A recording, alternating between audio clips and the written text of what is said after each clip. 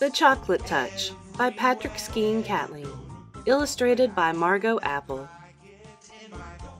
Chapter 4. John had the bad habit of chewing things when he was thinking hard. This morning he had several things to think about. What had made the toothpaste taste like chocolate? What had made the orange juice taste like chocolate? What had made the bacon and egg taste like chocolate?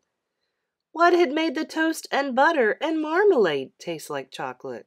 Each one of these things had felt the way it had always felt before. The toothpaste had been soft and pasty. The bacon had been hot, crisp, and oily. The toast had been crunchy, and the marmalade sticky and lumpy. But everything had tasted like the chocolate he had eaten in bed last night. John put a gloved thumb in his mouth and thoughtfully chewed. His mother had frequently pointed out to him that chewing his gloves made little holes that let in the cold air. But he chewed them just the same when he was thinking hard. This time he noticed something very queer about the thumb of his glove.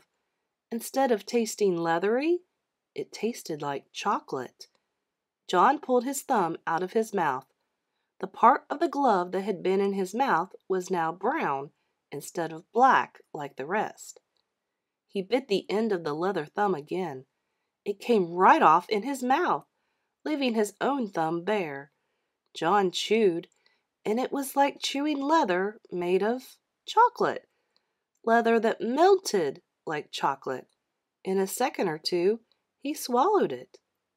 The gloves were not new. John had had them quite a while. He couldn't understand why he had never thought of eating them before. He tried to tear off one of the fingers, but the leather was too strong for him. He put it into his mouth, and it immediately turned into chocolate. Then he was able to break it off easily. He popped it into his mouth and chewed it up and swallowed it. It was delicious. Walking along, devouring his glove, John did not notice one of his schoolfellows, Spider Wilson, until he heard his voice. "John's gone crazy! John's gone crazy!" Spider yelled. Then he turned to John. "Don't they feed you where you live?" he sneered. Spider was in the grade just above John's and was one of the meanest and slyest boys in the whole school. John gulped down a large piece of the second glove's palm and looked pleased. "What's the matter?" Spider demanded. "Do your people make you eat leather?" "This is special leather," John replied. He licked his lips and sighed contentedly. "It turns into chocolate as soon as you put it into your mouth. Look!" John bit off the glove's little finger and took it out of his mouth. "Now it's chocolate." He put it back into his mouth and gulped it down. "Give me a piece," Spider said. "Why should I?" John wanted to know. "They're my gloves." "Hand over a piece," Spider said. "Do I eat your gloves?" John asked reasonably, his mouth full of chocolate. "Why should you eat mine?" "Those aren't real gloves," Spider said. "Whenever one person has candy, he has to share it with the others. That's the club rule." "What club?" John asked. "Never mind what club," Spider said. "But you'd better let me have some of that chocolate." Without waiting longer, Spider snatched what was left of the second glove. John was too surprised to resist, and he didn't want to anyhow. He had a feeling that he'd had enough chocolate for a while. He was getting a bit thirsty. Spider ran only a little way ahead. When he saw that John wasn't going to fight to get the glove back, he started to eat his prize. He stuffed the leather into his mouth and took a big bite. Spider stopped short in his tracks. He frowned and bit deep into the leather again. Disgusting! It tasted worse than just leather. It tasted like leather with which a boy had made mud pies and snowballs and patted old dogs.